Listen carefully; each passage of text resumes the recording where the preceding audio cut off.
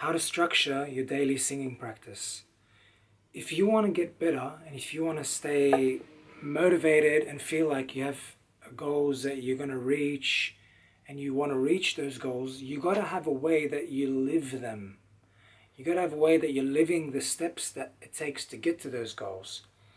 You got to kind of change your life to be focused on those goals. Now, I'm talking about singing.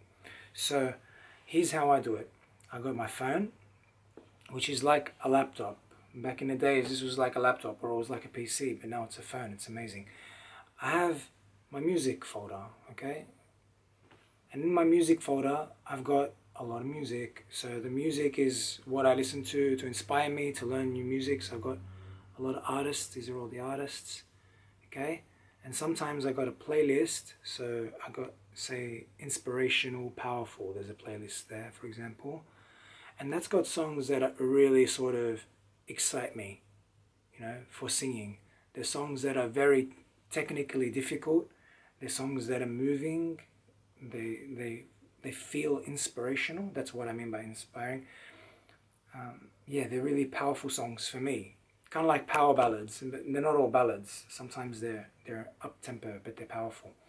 So having crazy music that you love, easily accessible, and also sometimes having some there's 30 tracks in that playlist, having some tracks that really inspire you, yeah, that kind of stuff. And the rest of the tracks, I got a few hundred tracks from Boyz II Men, Tank, and other artists that I love, Brian McKnight.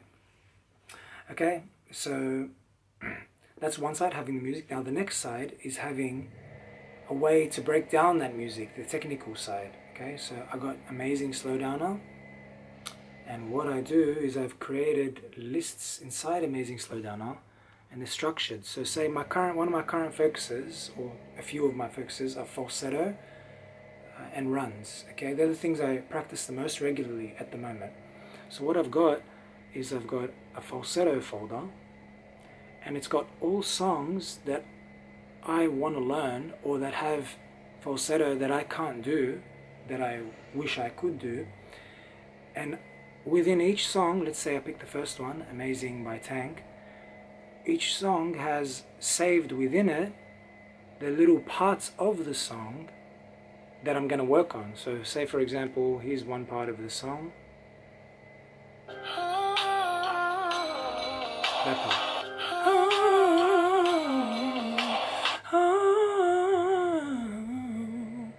So that's the part of the song there.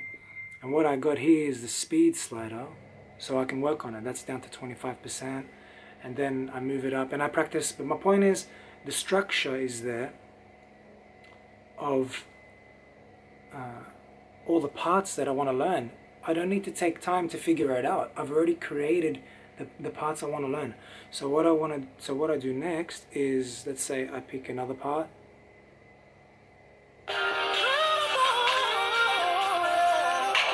So what I do is I'll go to a shorter part for this video.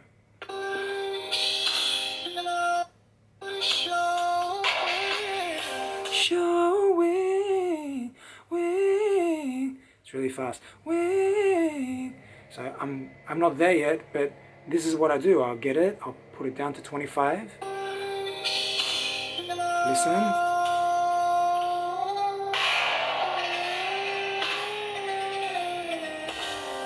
And then I do a practice.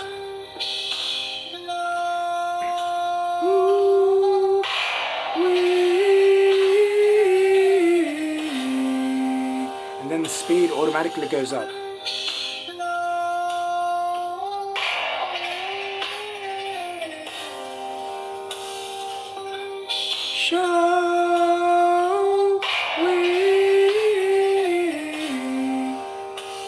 And it goes up again. So one listen, one go.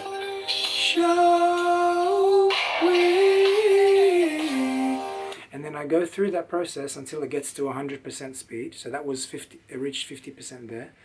And then I move on to the next part of the song, to the next little bit that I showed you. I had all those bits marked out of the song. So I mark out all the bits in loops, and they loop in loops, and they loop around. And as I'm walking to work, my work is about a 20-minute walk away, I practice them. Yeah, while I'm walking, I practice. But I don't practice full loud. I'm walking. It depends. It's not that busy where I walk. But yeah, I'll get my practice done while I'm walking. And sometimes I'll practice when maybe in the evening, after dinner or something, I'll feel like doing it, and I'll put on other stuff, like more longer things that I want to learn. And that's how I structure my practice. So it's about maybe 15-20 minutes when I'm on the way to work, and maybe 10 to 20 minutes at home at night, while I practice higher belting, like or stuff that's more in my mid-range or higher range, instead of my falsetto, because my falsetto tends to be better in the morning. But everyone's different. So that's how I structure my practice. So I can't not practice because I got the structure laid out. I can't get bored because there's too much stuff I got laid out already. I've put in the time, I put in a few hours to make this structure. It takes time to do it, to mark out the loops. So I've got all those songs to practice falsetto on, so I can't get bored. I've always got variety to practice my technique on. Then I've got low voice. When I feel like practicing my low voice, I've got songs, say, where I want to practice low stuff. Here's an example. From last night. Like that kind of stuff. It's a run and a low note, but yeah. I got other sections, like all the elements that I've taught you about in my other videos, merged elements. So then I've got vibrato. So this song, this is a file I've put together with all vibrato. So that's that vibrato, simpler one. Yeah, all types of vibrato. And then I've got another one for high notes. So high D to D. It's a high note, it's an A flat, and then it keeps going higher.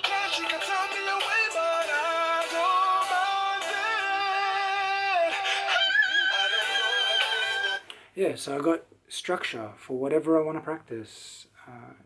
Let's say short runs. I've merged a bunch of short runs together that are very common and that I like, that I want to learn. So I just put them together. Yeah, just like that. Or it's a short run. Oh. I'm telling you, I used to suck at these. I've just been practicing, and you get better. Oh, all that kind of stuff. See, you got to structure your practice. Now, when you buy a program, they usually structure it for you. They give you exercises. This is a breathing exercise. This is a high note exercise. This is an arpeggio. This is a scale. This is so you stay in key. This is a pitch exercise. This is for your runs, blah, blah, blah. All that kind of stuff. And that's great. They structure it for you. But what I've done is I created a system where you can structure it yourself. Create your own structure. Create your own program based on the songs you want using Amazing Slowdowner. Okay? So I hope that helps you get an idea. That's how I structure my program. That's how I practice. Every day I end up practicing because I've got the structure there. If I didn't have, before I didn't have this structure, I used to have Amazing Slowdowner on my computer before smartphones came out. And I didn't practice that often. Not that I couldn't have, I could have, but I didn't know I could do it like that. And then later, over time, I figured it out, and I thought, how can I practice regularly? Because I was practicing guitar regularly, and I thought, I was getting really good at guitar, and I thought, I'm not improving at singing as quickly as I'm improving at guitar. What's the difference here? What's going on? Whereas guitar, I was practicing every day. I had all the songs laid out. I had all the books with all the chords in them. So it was easy for me to just open a book. I want to practice that song. I like that song. Flip, learn the chords. I'm practicing. There you go. There goes half an hour of time I'm practicing and having fun and getting better. Whereas I didn't have that with singing. So when I created it with Amazing Slowdown, I created all the loops and all that kind of stuff. Singing practice became a regular. Alright, hope that helps. If you got any questions, let me know. Tell me down below how you practice, and tell me if this has helped you. Like it if you like it. Okay, you can support me on Patreon too if you like my videos. I'm doing a lot of motivational videos for you guys, giving you a lot of free info. But I would love it if you came and did lessons with me so you can actually learn and improve. I love teaching and I love making people better. So go to rnbsinginglessons.com to see what my lesson structure is about. And if you aren't doing lessons, why not? Think about it. They're not that expensive. I've made them very affordable. I like teaching. I like making people better. People really enjoy my lessons when they do them. So have a think about it, and maybe I'll see you in lessons. All right, I'll see you next time. I'm Rashad.